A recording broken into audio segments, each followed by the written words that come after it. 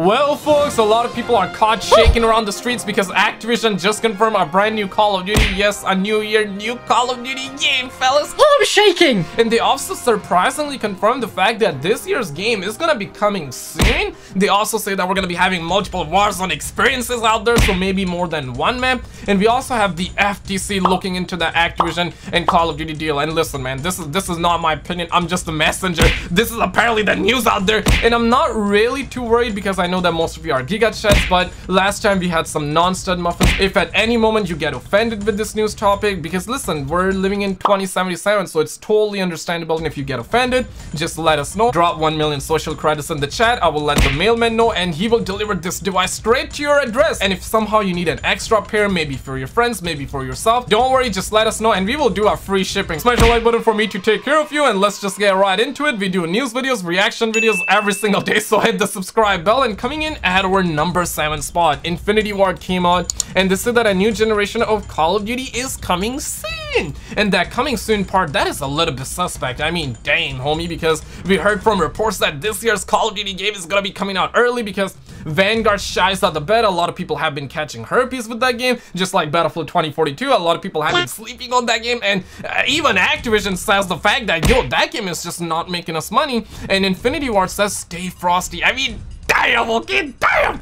So we're gonna be getting this year's Call of Duty game early? I guess nobody saw that coming, right? And Okami came out and says that rip to my last gen brothers. And quite frankly though, this game is gonna be on last gen consoles. We heard that from multiple reports, even from the big homie Tom Henderson, that this game is gonna be on last gen consoles. So if you're somebody on the Sony Pony 4 jet engine, maybe you're on the Xbox VCRs or the Xbox VCR, you don't have to worry about it. This game is gonna be on last gen consoles, but it is definitely interesting. They say a new generation, so does that mean new generation of doors that we're gonna see? I've never seen the streets be this optimistic. A lot of people are like, yo, let's get it. Obviously we have the big homie Blame Truth sleeping around the streets, but that's understandable, right? But you can see, shout out to the homies for adding me in the situation. Please save us, Infinity Ward. That goes to show you a lot of people are really optimistic, because the last time I checked, like, people were catching herpes with that Battlefield situation. The last 3 Call of Duty games have been shies up, minus Modern Warfare. Modern Warfare 2019 was the last good Call of Duty game, minus the campers, the skill-based matchmaking, the doors. We're gonna be having doors in this upcoming game as well, boys, so don't worry, man, we got you. I mean, because apparently Activision confirmed during their earnings call they were supposed to do a live stream. They canceled, but they still released information by saying that development on the Call of Duty 2022 and Warzone experiences for later this year are being led by Infinity. Damn, okay, damn. So multiple experiences, my guy, can we stop with that Warzone situation? I get it that Warzone is the moneymaker out there, but please, man, I'm putting my hands together. Yo, Infinity Ward, please don't bukake the multiplayer experience, man. Focus on the multiplayer first, and then you can come out with Warzone 2, maybe 5 years later, maybe 20 years later, maybe like 30 years later. I'm just saying that maybe let's actually make the multiplayer great again. Is that too hard to understand? Smash the like button if you comprende. But you can see a lot of people in the chat. Shout out to the homie for adding me in the situation. Lol, another Call of Duty being integrated into Warzone, and this is the reason why these past Call of Duty games have been trash. They're full of focusing on Warzone. I think Warzone seriously ruined. Now with twice as many doors. My god, yeah. Damn, okay, because earlier a lot of people were really happy, a lot of people were really optimistic, and you can see the streets. I've never seen the streets reverse like this fast. Damn, bro, I've never seen the streets reverse in my 25 years of being on this planet, okay? Damn. The sequel, however, is reportedly titled Call of Duty Modern Warfare 2.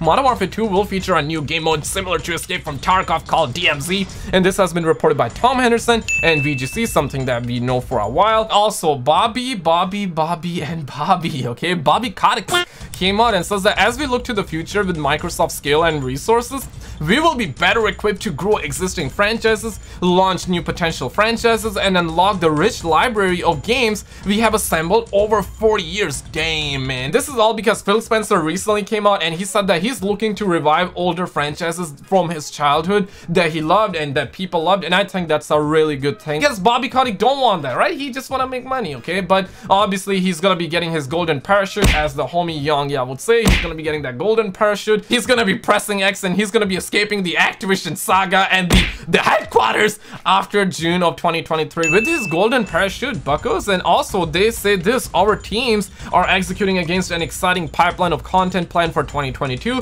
Activision expects to drive renewed expansion in the Call of Duty franchise later in the year with groundbreaking all new experiences. That is a little bit wild. So what's this renewed expansion? Well, I know some people will be catching PTSD from the Modern Warfare 2 remaster single player they released. Are they talking about Modern Warfare 3 campaign remaster? Are they talking about the multiplayer remaster? I'm not sure, okay? But they also say new game with groundbreaking all new experiences. So plural. So maybe like a new Warzone map, new Call of Duty game, maybe a remaster on the sidelines. But releasing a remaster just don't make sense. I feel like that they're talking about releasing Warzone for mobile, okay? Because that's where the money's at, sadly. But listen, man, now we're gonna be diving into that delicate topic, and if at any moment you're not able to cope, just let me know. We're gonna send you this device free of charge. And listen, man, I'm not talking about you, okay? Not talking about you. I'm talking about that guy, that non-stud muffin. Listen, man, if a non-stud muffin get offended, I'm gonna do everything I can to actually calm the homie down, okay? But this is news. This is not my opinion, okay? I'm just the messenger. But the FTC has reportedly stepped in to review Microsoft's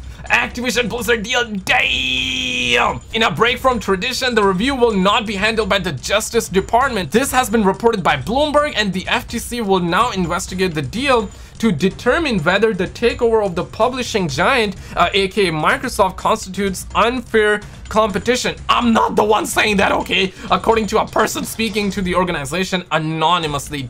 Damn, okay, damn! And then the article says that Microsoft declined to comment about the review. The reason they're looking to do this is because of competition. Apparently, and I quote, competition law seeks to maintain market competition by regulating anti-competitive conduct by companies. And I quote, will this deal go through? Question mark. Regulators will take a close look, and franchises like Call of Duty may not be exclusive to Xbox platform because of antitrust concerns. And the big homie Tom Henderson chimed in. And first of all, I gotta say, it is good news that Call of Duty is gonna stay on multiple platforms. This is not a Sony pony talking. This is not an Xbox talking. If more people can play it, that's gonna be way better instead of dividing people, if that makes sense. But I know some of you will be like, yo, whoa, Skizzle, whoa, okay? If Sony did that, they will be keeping it exclusive. And listen, I'm not saying that they wouldn't, okay? They most likely would have, knowing the history. And Tom Henderson followed it by saying that the US Federal Trade Commission will be handling an antitrust review of Microsoft's acquisition of Activision Blizzard. It's unclear what this means, but the FTC sued